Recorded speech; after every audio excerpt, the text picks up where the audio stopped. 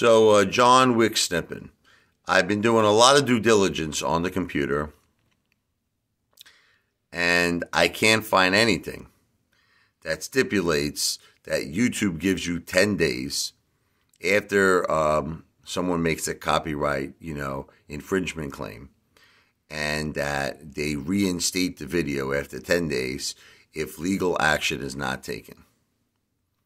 I don't see anything.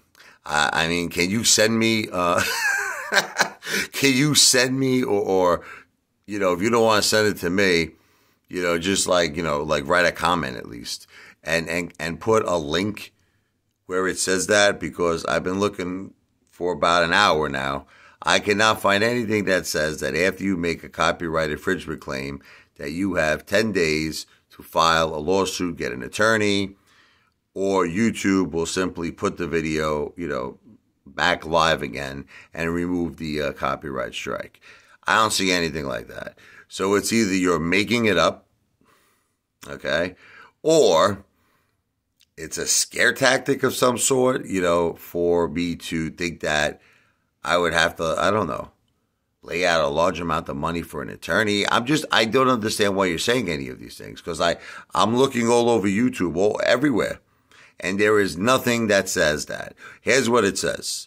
It says, when you make a copyright strike, it says if a video contains, it could be a photograph, it could be written, it could be like a poem, it could be a performance, a musical performance, it could be, just your video, your entertainment that you're providing, your content.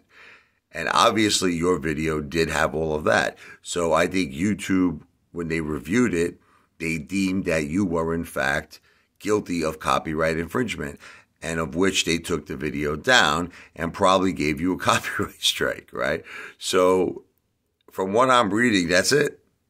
That video will never be live again. They're not reinstating that video in 10 days. They're not telling me I have to get a lawyer. So if you could please send me a link or something I could read where it stipulates that in terms of YouTube's code and conducts regarding copyright infringement, I'd appreciate it. Because I'm not seeing anything. I think you're just making all this up. This video is not financial advice. I'm not a financial planner. This video is not legal advice. I'm not a lawyer.